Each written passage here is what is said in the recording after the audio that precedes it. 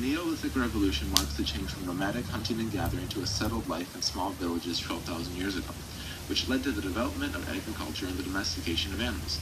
Living life in year-round permanent dwellings led to changes in how society was organized, the kinds of laws that were practiced, as well as property rights, protection of territory. It also created specialization, innovation, and trade. These economic and cultural changes ultimately allowed for the growth of urban civilization.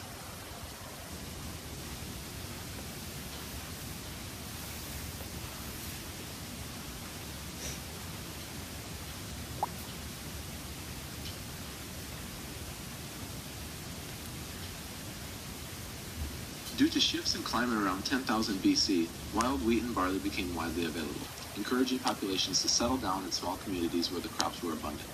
A second shift in climate around 9,000 BC caused a decrease in these wild strains, which then encouraged Neolithic people to maximize the crops they had by improving their growing methods, actively tending the crops, selectively breeding them, and saving seeds.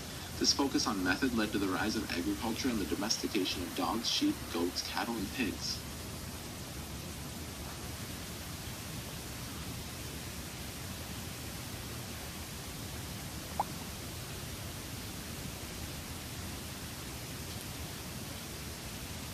The establishment of permanent homes changed dramatically the nomadic way of life. The importance of land created the need not only for laws, but also a system of writing to record, organize, and keep peace. With a surplus of food, more specialization was possible and larger populations centered around the farming community, increasing communication, connectivity, innovation, and stability. Religious rituals also created economic and social stability.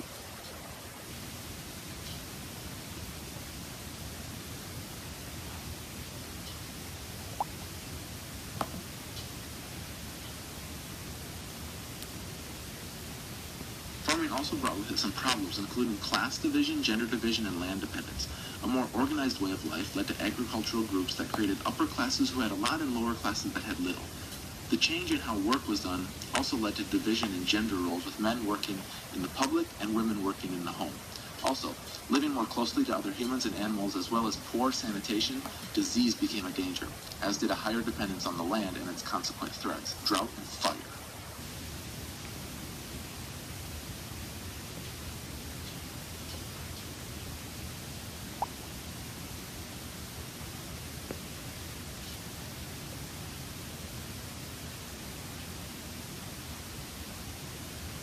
Nevertheless, the Neolithic revolution brought with it structure, stability, and resource surplus. Eating more meat regularly required new ways to preserve it, including the use of salt, which was a vitally important resource for pre-modern societies. Salt dried out the meat, allowing it to be preserved through the winter.